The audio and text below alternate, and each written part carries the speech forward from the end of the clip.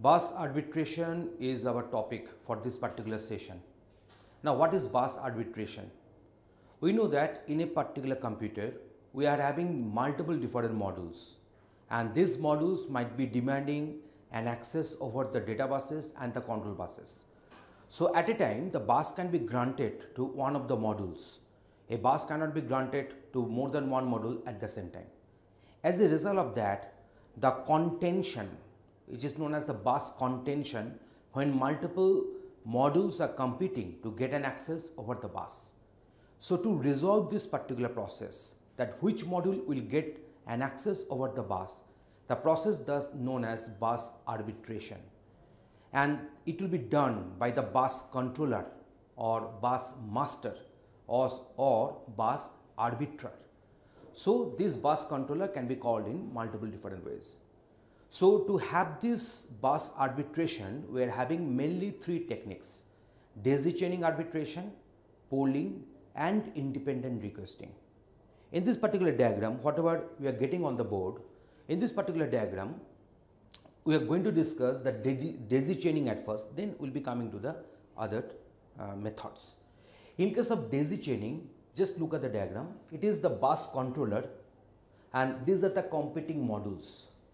This line is a control line known as the bus grant line, and these are the bus request lines coming from individual modules, and this bus request line is made available as input line to the bus controller. This is known as the bus grant and this is known as the control bus and the data bus. Okay. Now see, okay, I am making this one as bus busy. That will be better for me. Okay. Now see, I am just discussing this one. At first, the bus controller will check whether this bus request line is enabled or not. Bus request line will be enabled if and only if one of the modules, at least one of the modules, will be requesting for the bus to get an access. If the bus request line is enabled on, then the bus controller will be able to understand that one of the modules is demanding the bus. So that's why it will just make the bus grant line enable for module 1. Actually, you see, irrespective of the module number, there is a single bus request line. So as a result of that, this bus controller is not in a position to decide or to check which module has actually demanded the respective buses. So that's why it will make the bus grant line on for module 1. So if the module 1 made that bus request line enabled, then it will make the bus busy line enabled and it will access the bus. The buses like say control bus and say data bus.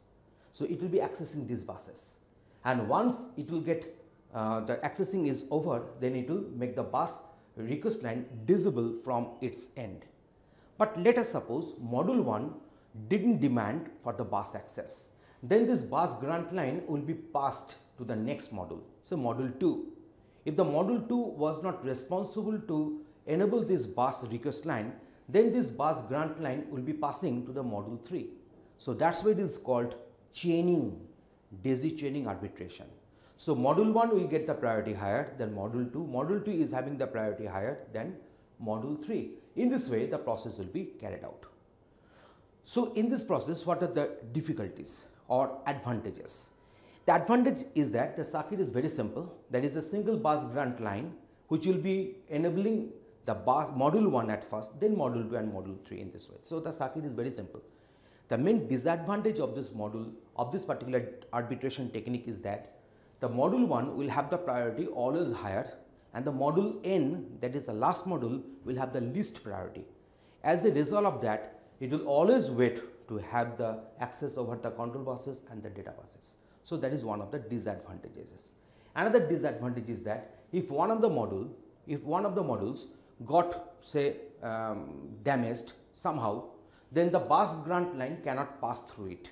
So it will prohibit this operation in practice. So as a result of that, these are the disadvantages of this one. And always the bus controller can make module 1 at first enabled with the bus grant line, not module 2 or module 3. So bus controller cannot change the sequence. So this problem has been resolved in polling. In case of polling, you see we are having multiple pole count lines. We are having multiple pole count lines, and these pole count lines are there. And what will happen? So when one of the modules is enabling this bus request line, then what will happen? It will produce a pole count sequence. Here also I am making this one as bus busy. Okay, I am just making this one as bus busy.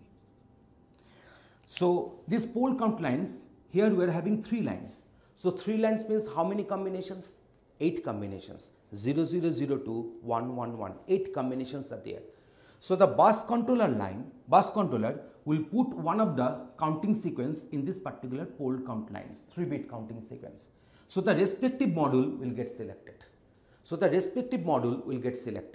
So as a result of that, if that module was responsible to make this bus request line enabled, then the module will make the bus busy line enabled and will access this control bus and data bus.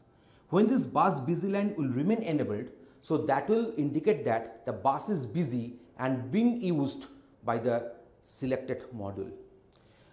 But these pole count lines may be producing one of the sequences here for a particular module which didn't enable this bus request line. So then that will be a non-productive polling. That means the bus controller line is enabling module 3, but the module 3 was not responsible to enable this bus request line. So that will be known as the non-productive polling. Otherwise, the bus controller can change the pole count sequence, so it can select these modules in any order as when required. So the priorities are not fixed. So priorities can be decided by the respective bus controller or the bus master.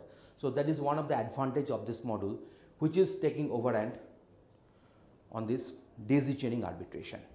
Another thing is that the limitation in this in this particular polling technique is that the bus request line has been enabled by which module, that is still unknown to this bus controller, because for all modules that is a single bus request line.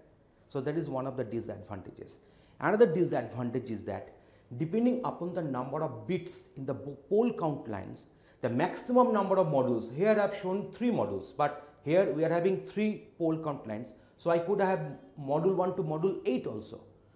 So these pole count lines, the number of bits in the pole count lines will decide the maximum number of modules that we can attach with this particular system. So that is one of the disadvantages. Now in case of independent requesting, to some extent these disadvantages have got resolved. Here each and every module is having a separate bus request line,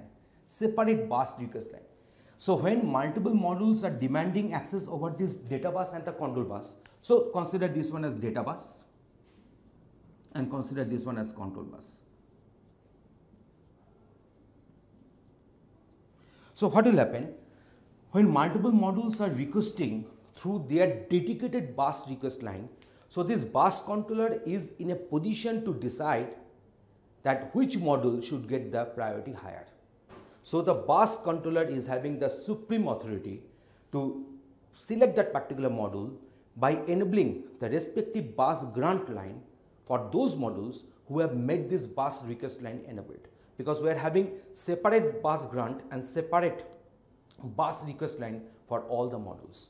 So that is the main advantage of this independent requesting.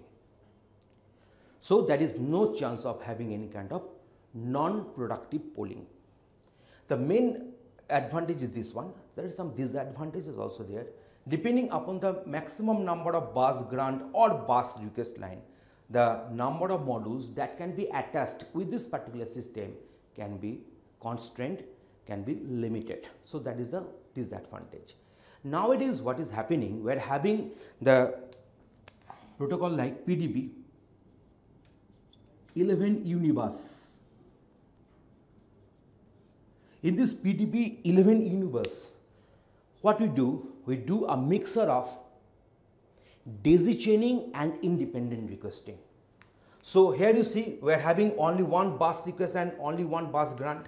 So bus grant and bus request, here we will be making the daisy chaining of those modules which are either alike type of modules, all the storage devices, or having the priority same. So what will happen, this bus grant line and bus request line will be working for series of modules, having got the same priority or same type. So what will happen, the number of modules which you can introduce or which you can include in this particular arbitration circuit will be unlimited. So it will be a mixture of daisy chaining and the independent requesting. Daisy chaining is requiring only one bus request and only one bus grant. So only one bus request and only one bus grant. Here multiple modules will be there. The bus grant line will be flowing through them. So that will be a combination of independent requesting and the daisy chaining arbitration technique. So in this particular session we have completed this bus arbitration. In your exam copies, semester exams, please draw these circuits and explain these circuits with the proper clarity. I think we have got the idea regarding the daisy chaining arbitration, where modules are getting selected sequentially one after another. The sequence cannot be changed. The first module will have the priority highest rather, and the last module will have the priority lowest. Then we had our polling. In this case, we are having the poll count lines. So that will decide that how many modules we can introduce in maximum. We can change the sequence, we can change the priority as when required by the bus master. And here we are having independent requesting. So that is no non-productive polling. The bus master knows that which module has demanded for the bus. And in case of PDB 11 universe, we are getting a mixture of daisy chaining and independent requesting to implement the better process. Thank you.